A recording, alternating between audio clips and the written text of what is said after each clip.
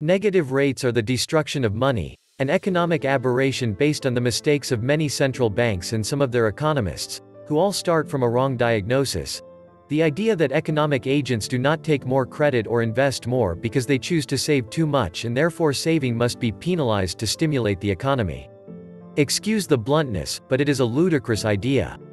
Inflation and growth are not low due to excess savings, but because of excess debt, which perpetuates overcapacity with low rates and high liquidity and zombifies the economy by subsidizing the low productivity and highly indebted sectors and penalizing high productivity with rising and confiscatory taxation. Historical evidence of negative rates shows that they do not help reduce debt, they incentivize it.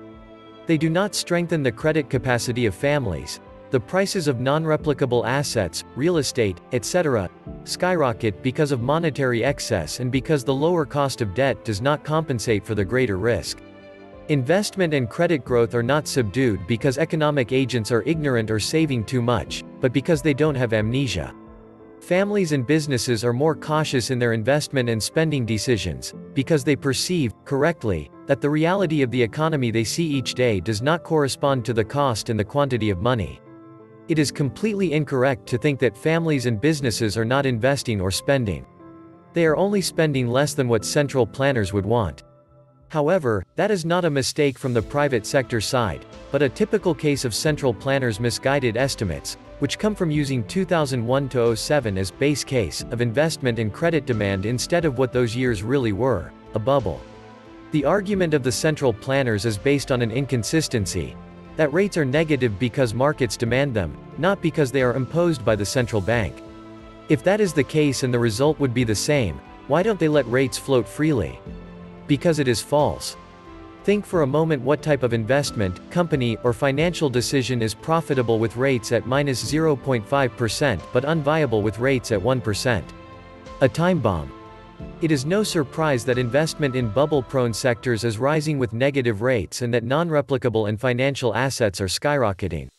Instead of strengthening economies, negative rates make governments more dependent on cheap debt. Public debt trades at artificially low yields, and politicians abandon any reformist impulse, preferring to accumulate more debt. The financial repression of central banks begins with a misdiagnosis assuming that low growth and below-target inflation is a problem of demand, not of the previous excess, and ends up perpetuating the bubbles that it sought to solve. The policy of negative types can only be defended by people who have never invested or created a job, because no one who has worked in the real economy can believe that financial repression will lead economic agents to take much more credit and strengthen the economy. Negative rates are a huge transfer of wealth from savers and real wages to the government and the indebted. A tax on caution. The destruction of the perception of risk that always benefits the most reckless. It is a bailout of the inefficient. Central banks ignore the effects of demography, technology, and competition on inflation and growth of consumption, credit, and investment, and with the wrong policies generate new bubbles that become more dangerous than the previous ones. The next bubble will again increase countries' fiscal imbalances. Even worse, when central banks present themselves as the agents that will reverse the effect of technology and demographics, they create a greater risk and bubble. When this happens, it becomes necessary to protect one's savings with gold, silver, inflation-linked instruments, and stocks in sectors that do not suffer from negative rates. This was the Nomad Economist. Please like, share, leave me a comment, subscribe. And please take some time to subscribe to my backup channels, I do upload videos there too. You'll find the links in the description box. You will also find a PayPal link if you want to make a donation. Thank you wholeheartedly to all those of you who have already donated.